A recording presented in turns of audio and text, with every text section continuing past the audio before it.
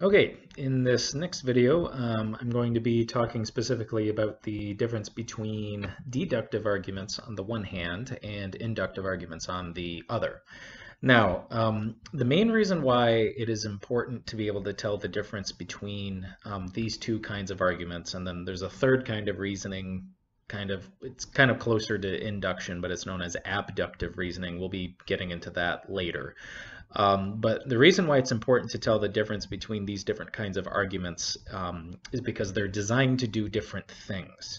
So if I present one kind of argument, let's say I give you an inductive argument and you interpret my argument deductively. You think I'm actually trying to give a deductive argument. You're actually using too high of a standard. I'm trying to do this much, really, and you're interpreting my argument as if I'm kind of trying to do more. I'm trying to do that much. So if you use the wrong standards to analyze and evaluate my argument, you're going to have the wrong idea. You're going to be using too strict evidential or logical standards. Okay, so here's the major difference.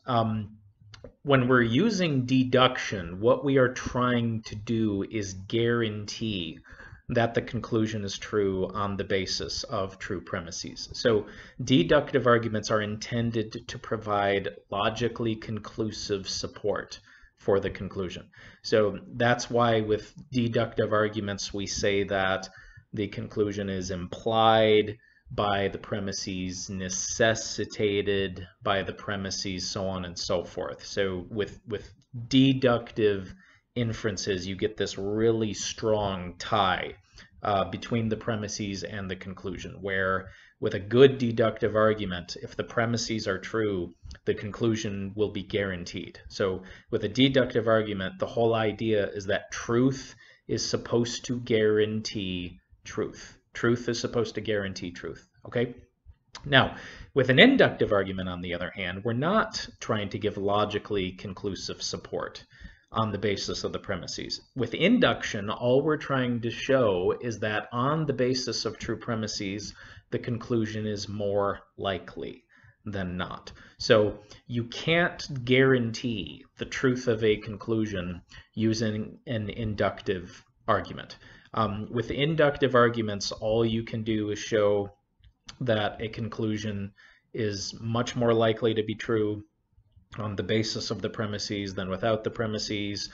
There are forms of formal induction which use formal probability and things like that, but no inductive argument can actually guarantee that the conclusion is true on the basis of true premises. Okay?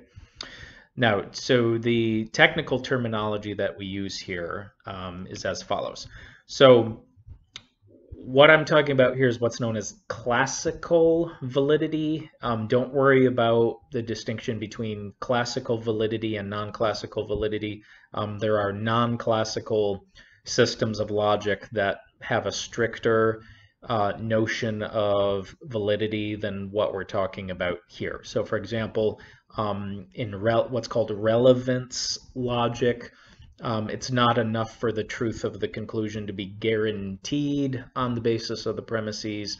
The conclusion actually has to be relevant to the premises. So that's beyond what we're going to be getting into in this class. So, but just bear in mind what I'm talking about here is just what we would call classical formal deduction or classical formal validity. Okay, so to say that a conclusion is classically valid means if the premises are true, the conclusion will be guaranteed. I realize that I screwed up this sentence, but I don't care. So a deductive argument is classically valid if true premises will guarantee a true conclusion. Okay, or more formally, to say that a deductive argument is classically valid means it is not possible to derive a false conclusion from true premises. It's not possible to derive a false conclusion from true premises. Okay? Now, with invalidity, this is not the case. So a deductive argument is classically invalid if true premises do not guarantee a true conclusion. So with an invalid argument, even if you know that the premises are true, that is not enough to guarantee that the conclusion is true. Now, the reason why this is a problem is because that is how deduction is supposed to work. Remember, so with deduction, truth is supposed to guarantee truth. So if you have a deductive argument where truth does not guarantee truth, that obviously means that you've got a flawed argument, since that's what deductive arguments are designed to do. Or once again, more technically, a deductive argument is classically invalid if it is possible to derive a false conclusion from true premises. So with deductive arguments that are invalid, even if you have true premises, the conclusion can still be false, which is an indication that there's something deeply wrong with the argument. Okay? Now, so let me give you an example here in a moment. Now, this is probably one of the trickiest things to grasp about this concept of validity and invalidity. So, you know, if it's not abundantly clear at first, don't worry about it, because even when I teach logic, you know, full-blown mathematical and symbolic logic courses, you know, we'll be 10 weeks into the semester and a student will say, Professor Parsons, can you explain again the difference between validity and invalidity? So it's kind of a hard concept to grasp, and that is this. Whether or not an argument is valid or invalid has nothing to do, in a classical sense, whether or not an argument is classically valid or classically invalid has nothing to do with the actual content of the argument. It has nothing to do with the subject matter. It has nothing to do with whether the premises are actually true or actually false. Classical validity and classical invalidity are solely determined by what we call the form of the argument, or the actual pattern of the argument. So every deductive argument is going to fall into pretty strict mathematical patterns. That is why, for example, we can take English arguments and translate them symbolically in a purely mathematical grammar and apply mathematical rules to see if the arguments are valid or invalid. So with deduction, if you just memorize the valid patterns and then some of the common invalid patterns, you can just look at an argument without having to test it and say, no, that's valid, no, that's invalid. Okay, so it has nothing to do with whether the premises of the argument are actually true or actually false. It has everything to do with the pattern of the argument. Okay, so here is an example. So take this argument.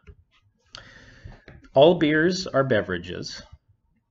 All Guinnesses are beverages. Therefore, all Guinnesses are beers.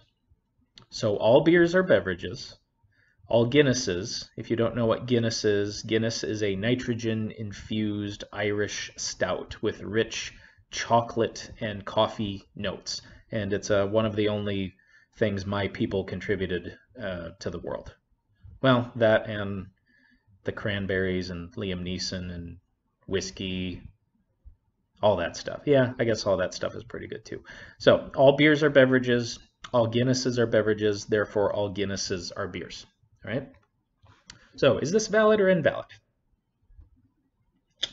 Well, we've got true premises, so it is true that all beers are beverages. It's true that all Guinnesses are beverages, and it's also true that all Guinnesses are beers. So we have true premises and a true conclusion.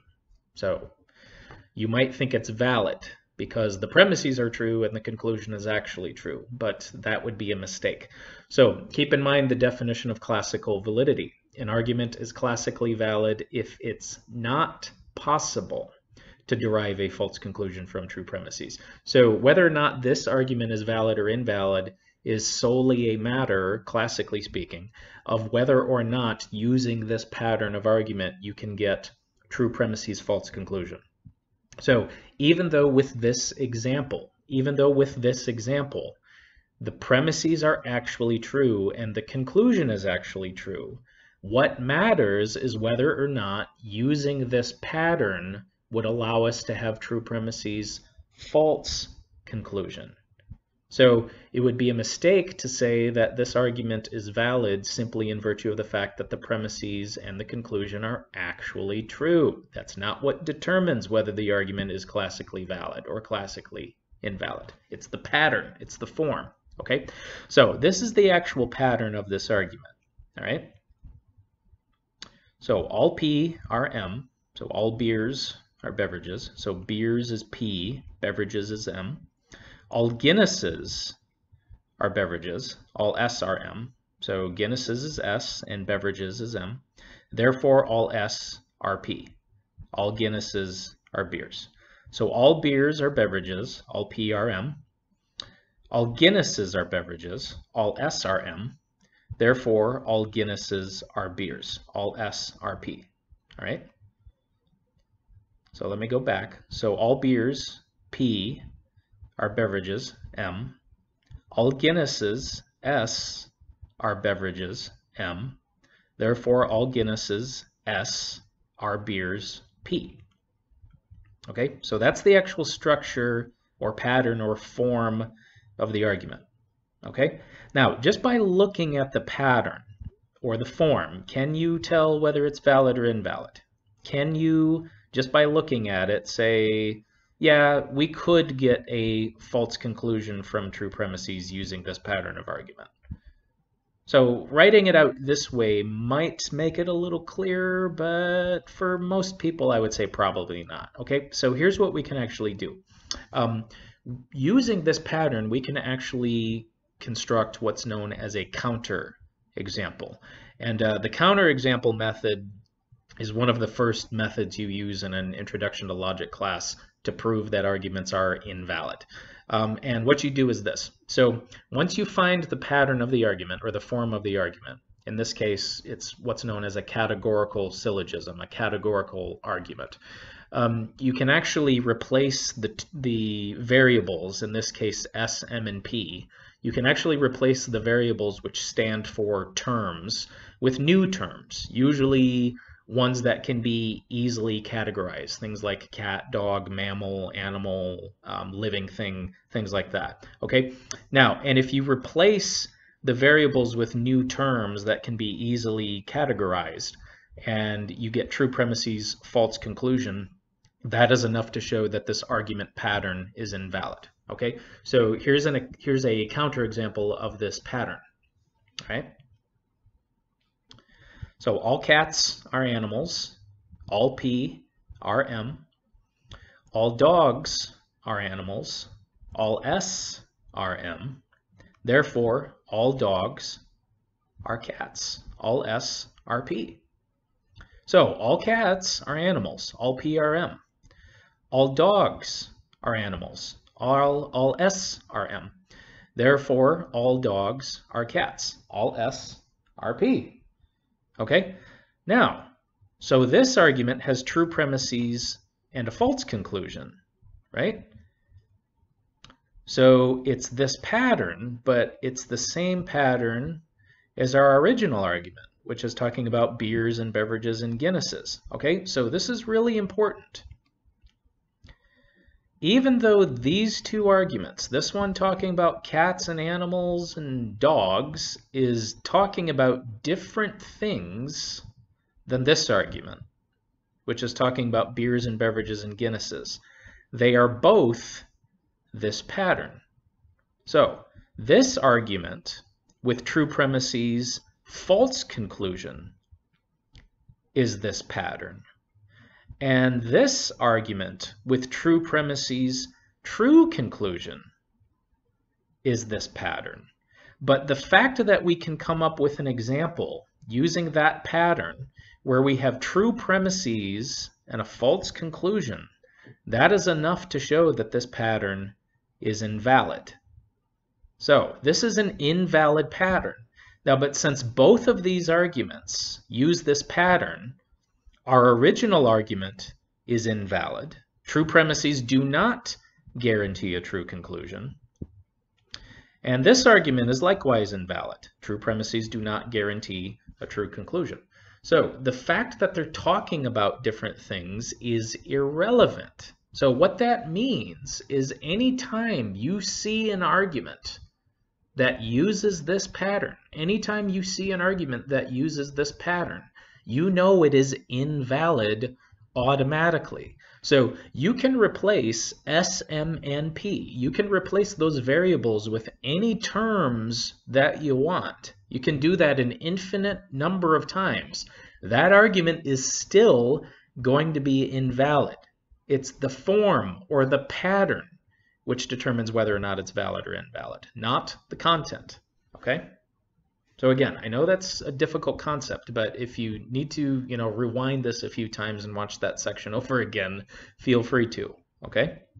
Now, but as far as deductive arguments go, though, we are concerned with validity. The other thing we are concerned for is whether or not the argument is sound, all right? So there are three categories that deductive arguments can fall into, and these are what they are, okay?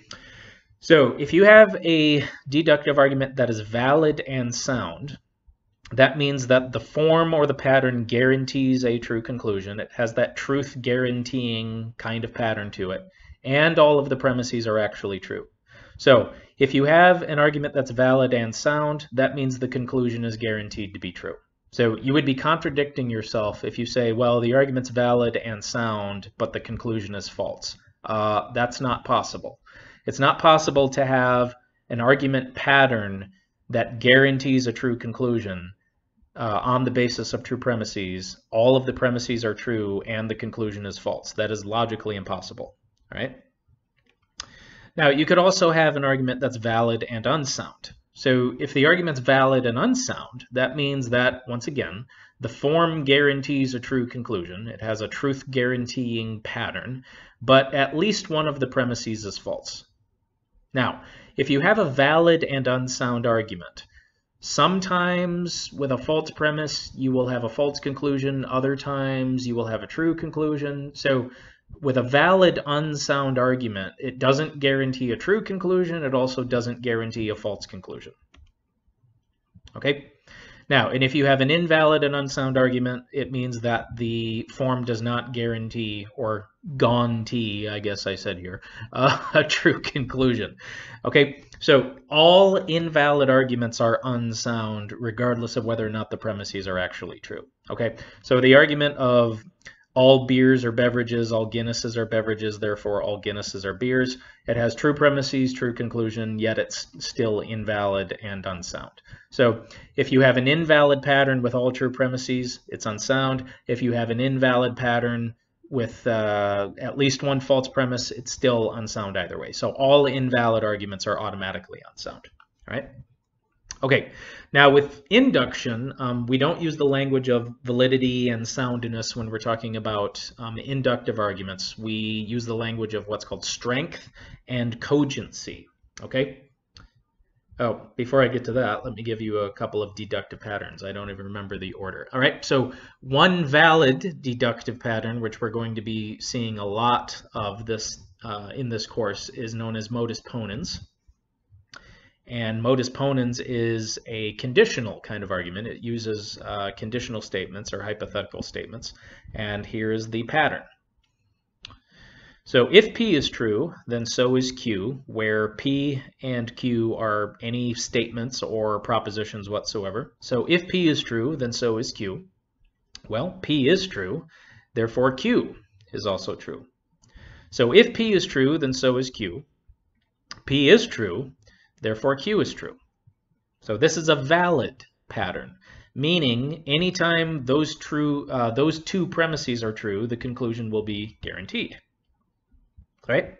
And then we also have modus tollens, again, another common pattern of argument, which we're going to be seeing a lot of. And modus tollens is if P is true, then so is Q. Well, Q is false, therefore P is false. So if P is true, then so is Q.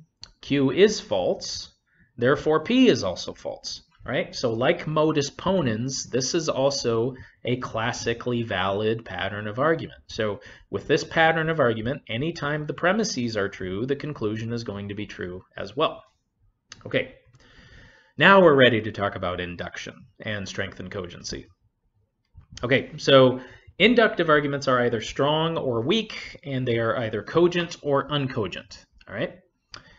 So to say that an inductive argument is strong means that the conclusion is made more likely on the assumption that the premises are true. And man, there's a lot of spelling errors in here, but yeah, this isn't a spelling class. All right, so to say that an inductive argument is strong means that the conclusion is made more likely on the assumption of true premises. All right. Now, an inductive argument is weak if the conclusion is not made more likely on the assumption that the premises are true. Okay, so the whole idea here is that the truth of the premises needs to actually make a difference to the truth of the conclusion. So I know in one of the textbooks, it says something like, well, an inductive argument is strong if the conclusion has a probability of over 50% of being true. No, that's not the case at all. That's actually a kind of a sloppy definition of inductive strength. Here's an example why. Okay, so for example, suppose we have a conclusion C which has a prior probability of 50%. So independently of any reasons in favor of C or against C, it's just got a prior probability of 50% likelihood that it's true. All right, so the chance of this claim C being true is 50%, and the chance is 50% independently of any reasons in favor of it or against it. Okay, so for example, an example of this as far as abstract probability would be is C would be, you know, your chance of getting ahead if you flip a standard coin. Well, you've got a 50% chance of getting ahead. So the claim I will get ahead with this coin flip, the chance that that claim is true just in an abstract sense is 50%. Okay, so the prior probability of some conclusion is 50%. And let's say that on the assumption that the premises 1 and 2 are true, the probability of C is now increased to 51%. So the prior probability of C is 50%, but now that we've thrown in some true premises, we've increased the chance that C is true to 51%. Now, but what that means is that this new evidence or these new reasons in favor of C only increase the likelihood that it's true by 1%. That's not a strong argument. So obviously, if the prior probability of your conclusion being true is already 50, and the reasons you give in favor of that conclusion in an argument only increase the likelihood that the conclusion is true by 1 measly percentage point, that's really not that compelling of an argument. Why? Because there was already a 50% chance that the conclusion was true anyways, okay?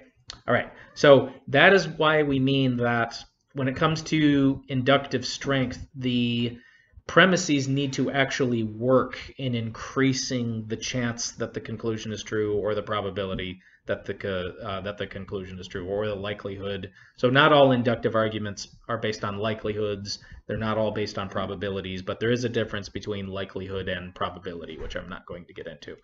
Okay.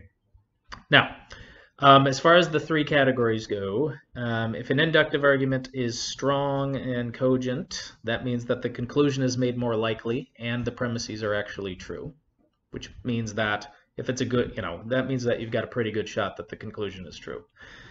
All right. It could be strong and uncogent, I can't talk, meaning the conclusion is made more likely, but at least one premise is false. And it could also be weak and uncogent, meaning that the conclusion is not made more likely on the assumption of true premises. And whether or not the premises are actually true at this point does not matter. So if you have a weak argument, whether or not you have actually true premises or actually false premises doesn't matter, because the premises don't actually work in supporting the conclusion that you actually have. Okay? All right, so this brief description of deduction and induction will suffice for now. And as always, if you have any questions on this, do not hesitate to email me, and I'll see you all next time.